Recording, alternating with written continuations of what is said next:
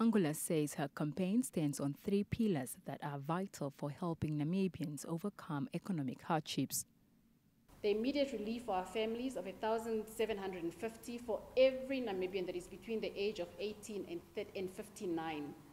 Because our constitution is very clear that we cannot discriminate based on age, but every election cycle that we go in, political parties or the current governing administration campaigns on pension, which is a constitutional right. It is in the Constitution of Namibia.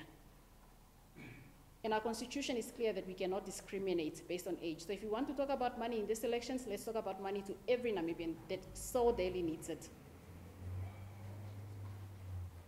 This comes with a proposal to increase the grant for orphans as well as financial reliefs for our widows. The second pillar is money for our local businesses in Enterprise Namibia of 12 billion in a 12 billion fund. Because our entrepreneurs, our business people cannot continue to trade on the pavements and in beach tents.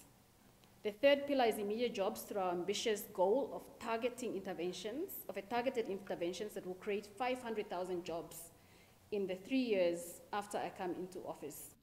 Angula says Namibia portrays a picture of economic turbulence, unemployment and income disparities, factors that serve to worsen citizens' living standards. Her cabinet, she says, will be made up of people with tested leadership capabilities and suggested that she would set up a team of 14 members from the National Assembly to discuss the national budget to be tabled on the 14th of April. The national budget will make provision for the immediate family relief of 1,750 and its deployment.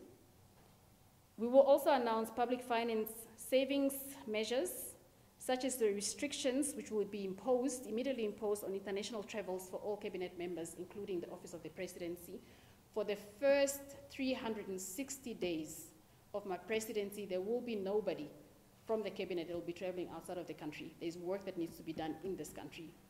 There will be nobody traveling from the presidency.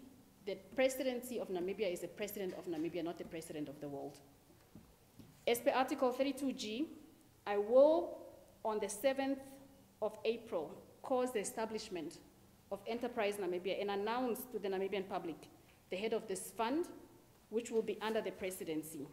She says no subsistence and traveling allowance will be paid to any of the cabinet ministers or any staff members from the Office of the Presidency on official trips locally. Between the month of June and July, Angula says she would spend her time working extensively with Cabinet on a full and detailed review of the actual effectiveness of the departments within the public service. Glimpsing even further on her envisioned future, Angula says she would spend the 100 days after this period reviewing local content on the oil and gas sector and on integrating the mining sector into a broader Namibian economy. For NBC News, Vanessa Njitaviwa, Windhoek.